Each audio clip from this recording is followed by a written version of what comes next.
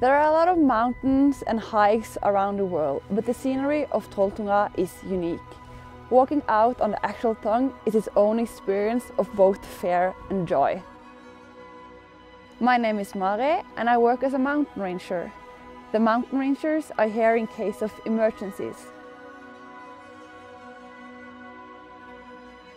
We are on duty from the end of May until the beginning of October. The tongue itself hangs 700 meters above Ringelandsvatnet and the view is incredible.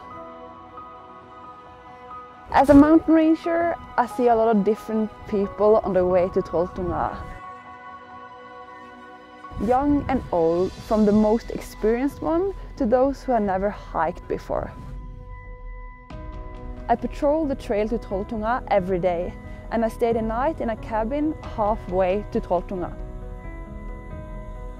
It's amazing to see the snow melt and the flower blossoming in the spring and early summer. And the autumn is nice too, with all the early colors of red, brown and yellow.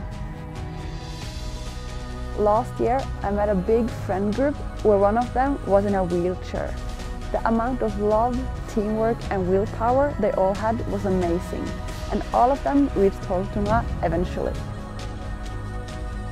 It is really a privilege to have Trolltunga as an office. You might think that hiking Trolltunga once is enough, but actually the nature changes all the time, from bright sunny days to cold, windy and rainy days. So every day I get like a new experience.